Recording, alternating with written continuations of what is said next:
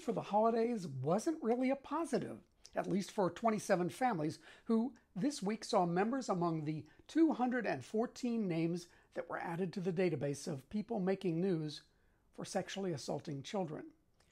Family members and family friends have consistently been a huge portion of the total, but in week 44 of our study, they combined to provide an astonishing almost 20% of the offenders.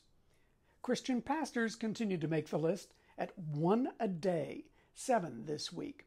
And that does not count the 2 Catholic priests or the 2 church employees.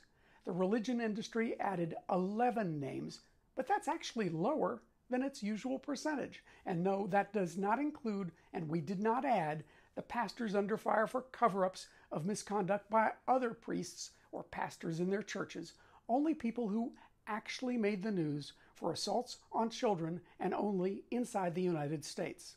It was also a rough week for coaches, 13 of them, ranging from sports to cheerleading to music.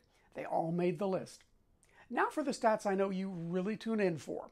We added another Republican politician, a Pennsylvania city councilman, and, as has been widely discussed, a Philadelphia-based transgender activist who is the 4th transgender person since the study began. 4 out of a current 44-week total of 5,815. They're not quite 0.07% of the total, but adding that person to the list does change one thing.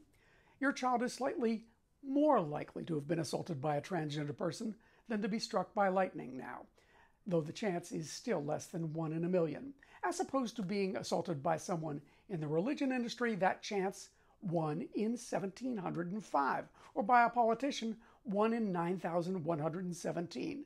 That's something to think about in a week that a federal judge called out Florida Governor Ron DeSantis for widespread lying about transgender issues. You can parse all the data, download it, sort it yourself. Head on over to whoismakingnews.com. Use the Data tab. If you see anything that I have mischaracterized or I have wrong, or if you have a case that's missing, just send it to me. There's a link there, and I'll correct wherever necessary.